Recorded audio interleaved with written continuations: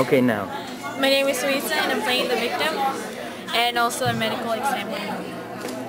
Hi, my name is Elias. I play the medical investigator.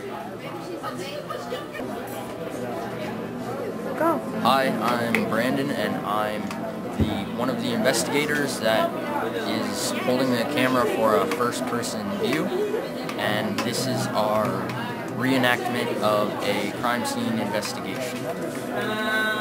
Voila! In there.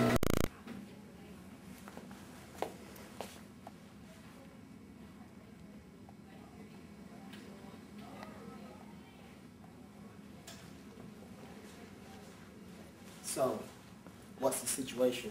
18-year-old female, dead on arrival, apparently suicide. Interesting. Let's get to it. Anything interesting happen around the scene? No, there's a few things knocked over on her desk over there, but that's it. There's painkillers in her hand, which that's what we're thinking caused her to die. It seems that she overdosed on those. Let's get the team over here and gather some evidence. Maybe someone in the neighborhood saw her. Alright, I'll send John to investigate the neighbors and get a background on this girl. And also, let's grab up the evidence. First, we think it's a good idea to get those things off of her desk over there and make sure we get the pill bottle for printing. Alright, let's get the body to the lab and do a full autopsy on it. Alright, sounds good. Cool, good, excellent.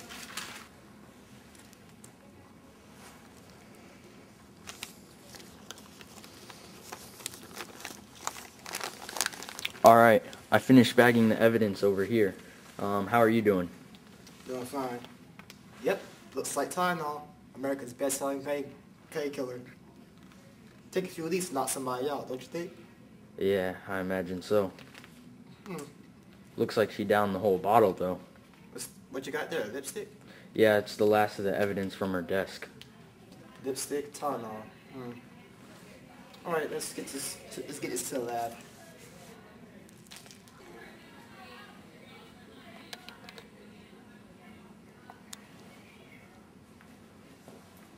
So, we're waiting on the autopsy report.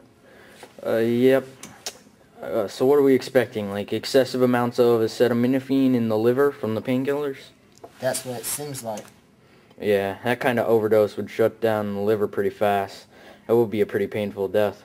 Yeah, plus I got the report from John. She says she has immediate family, and they told us that she had a boyfriend, but they had been fighting.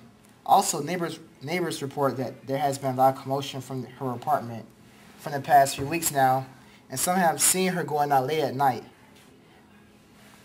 Alright, we should get a background on that boyfriend then, just to check him out.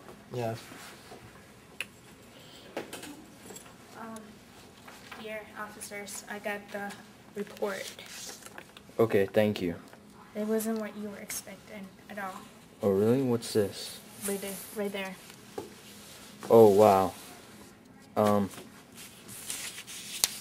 This says that she died from bromethylene. Isn't that a poison? It is. Oh wow. Wow, bro. It wasn't painkillers. He was poisoned. That killed her. We've got a new crisis on our hands. We need to get a look at all that evidence from her room as soon as possible. Yeah, most definitely. Are you ready to get on that? Yes, sure. Alright, let's go.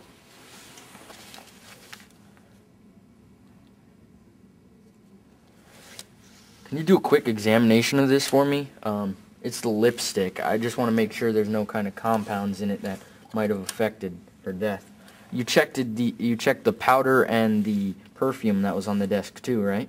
Yes, we did. Alright, and the tests from those are going to come back soon? Momentarily. Alright. It seems to be poison on the lipstick. That's weird.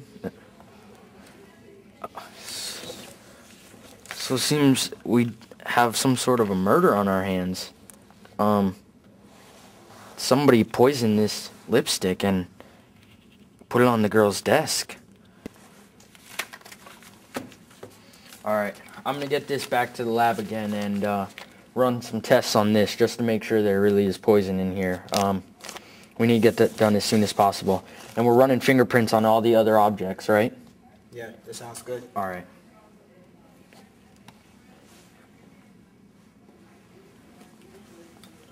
Excuse me. I need you to run analysis on these few objects. They're from a crime scene we're doing right now.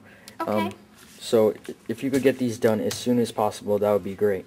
We need them analyzed for any compounds and any prints. Okay, sounds good. Thank you. Alright, Detective, I got that follow-up report on the evidence. Apparently, the lipstick was laced with a poison. Well, whoever did this apparently put the poison inside the lipstick compound and mixed it up with some kind of a rat poison. They also ran fingerprint testing on all the evidence, and we got a positive print on the painkiller bottle, which didn't match the girl.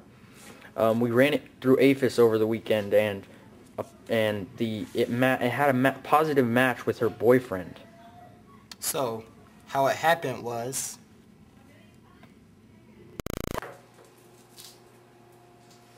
Why are you always going out late? It's none of your business. It is my business. It's not. It is too. Who are you going out with? Why do I have to tell you? Because you need to.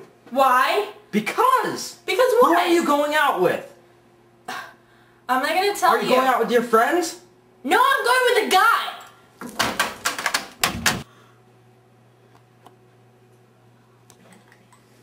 I'm so sick of this.